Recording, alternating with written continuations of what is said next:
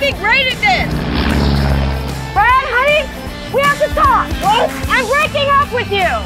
What? It's not you, it's me. There's an Uber waiting for you when you leave. I'm not ready. Go. Whoa! You okay there? Yeah. That could be a nasty sprain. Why don't I get you some ice? Maybe a cup of coffee? What's in the folder there? My infidelity formula. Your infidelity formula. And it works? 2 million people agree with me. And as a fail-safe, you break up after 6 months of dating. Statistically speaking, it's not safe to date for longer than that.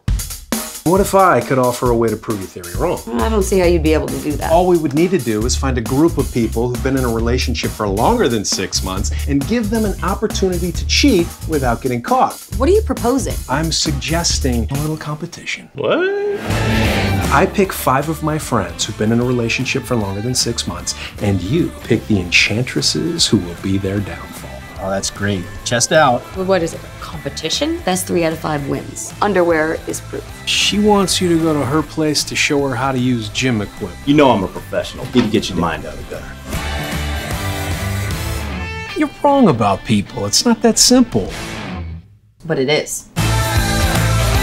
Good thing this is almost over. You're turning into a regular gangster. It's not over yet.